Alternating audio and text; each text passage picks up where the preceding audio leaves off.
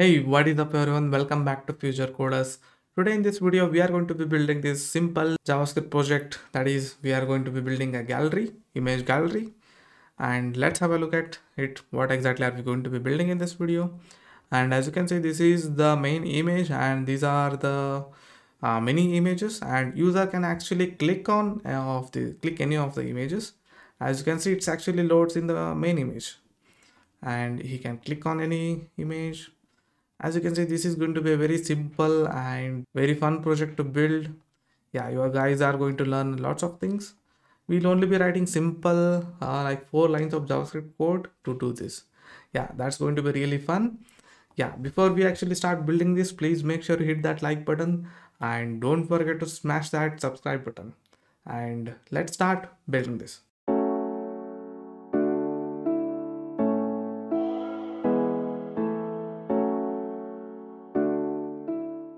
So here I have already created 3 files: index.html, style.css, and script.js, and I will link them together. All right, start adding JavaScript. We'll have an image div with an ID of image gallery. So inside this image gallery, we are going to have an image with an ID of main image. So for the source is going to be the link which I got from the pixels. So that source is going to be this one. Don't worry, all the source code for this project I'll be providing a link to in the description box below, which you can go ahead and download the source code. You can also view the source code. It is actually a blog on my website. You can access it for free. All right, and yeah, this is the main image container. All right, so here I will create a div with an ID of thumbnail container.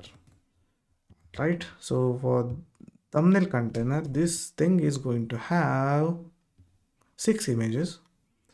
I'm just gonna copy these and paste it over here, since yeah, these links you can get it from the description below. As I said, I'll be providing the link to the source code of this project. You can actually grab that. And yeah, once we are done with HTML part, let's move on to the CSS part. So as usual, we need to clear out the default margin and padding being applied by the browser. So padding 0 and box sizing to border box. And for the body, I'll set the background color as this thing, a light grayish color. All right, now let's target the image gallery, the entire container. So for this, I am going to set the width of 35 rem and the margin 4 rem to the top and bottom and auto to the left and right, so that it centers everything. And we actually need to target the main image, right? So that's what it's big. So let's target the main image. We have already given an ID, so let's target that. So here, so main image. So for the main image, I'm going to set a width of 100% and a background color of white. We're not going to see it yet, that's because I will be adding a padding, and now you can see it. And let's also add a box shadow of RGBA, 0 for the red, green for 0 for green, and 0 for blue, and alpha value is going to be 0.08, and sets pixels 4 pixels and 12 pixels. So there we have a light box shadow. So once we are done with that, let's target this thumbnail container. So this thumbnail container,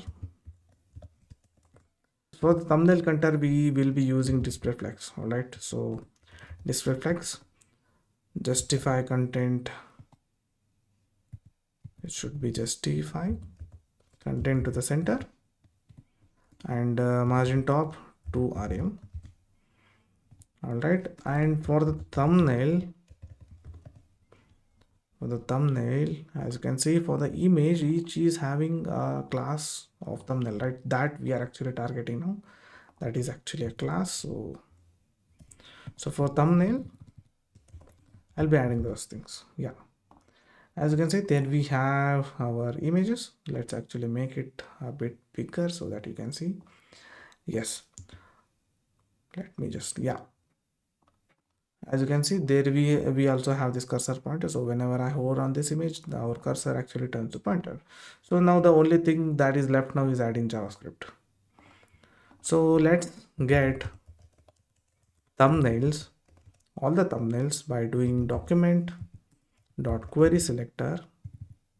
Let's do query selector all, and as you remember, it's going to have a class name of thumbnail, right? So we are going to get all the image elements which are having the class name thumbnail.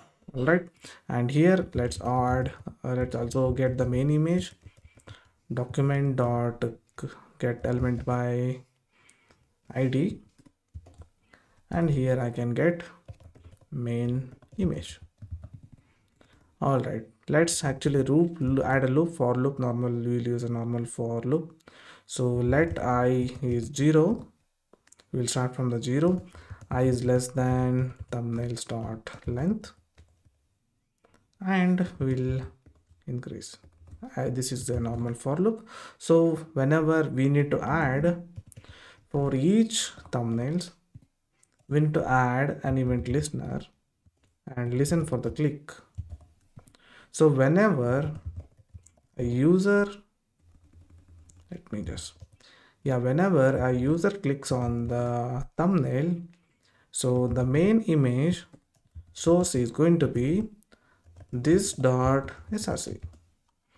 What we are doing here is, so if I click on this image, we are assigning the source of this image to the main image, that is this image. So if I click on this, as you can see, this source actually got this image source is actually being applied in the main image. So if I click on this, as you can see, you got the point, right?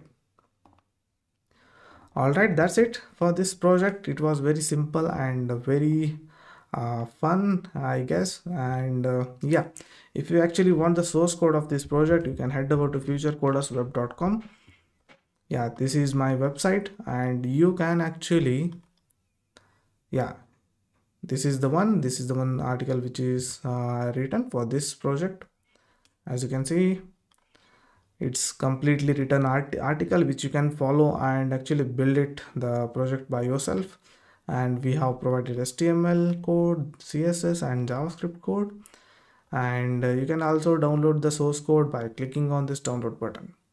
All right, that's it for this video. Hope you guys enjoyed, and if you haven't actually subscribed to our channel, please make sure you subscribe to our channel, and also don't forget to smash that like button, and I will see you in the next one. Thank you for watching.